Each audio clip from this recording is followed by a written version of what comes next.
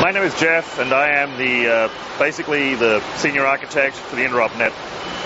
Help design the infrastructure and lay out the project plan for this entire thing that we're seeing here. It's kind of funny because there's a lot to this network, as you have seen in some of the other videos. We have lots of infrastructure, but in some ways it condenses down to what you see in front of you right here, which is quite a large pile of equipment. For us, it's really not that much, just a few small racks. What we start with, where basically the packets come in, is this little pile of equipment right here. We have two DS3s, basically close enough to 100 megabit. They're coming into a pair of analyzers. Before the data even hits our infrastructure, we have analyzers checking that it's clean and it's good. They then feed down into these Enterasys X4 arrays. These are what we call our external routers. They handle all the BGP, they do all the traffic flow, and basically make sure that we get out of the building.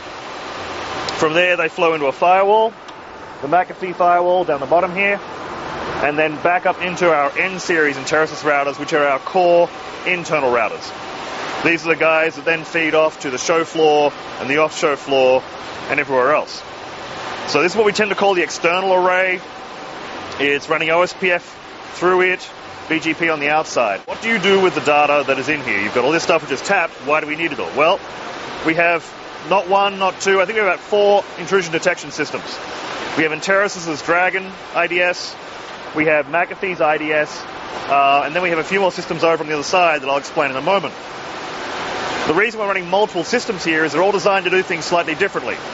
The Enterasys system is actually focused more on the show floor PEDs and the racks. Every single port is tied into the IDS, and the IDS can actually monitor down to the port level what the traffic is doing based on its feed. The keywords, simple, secure, redundant.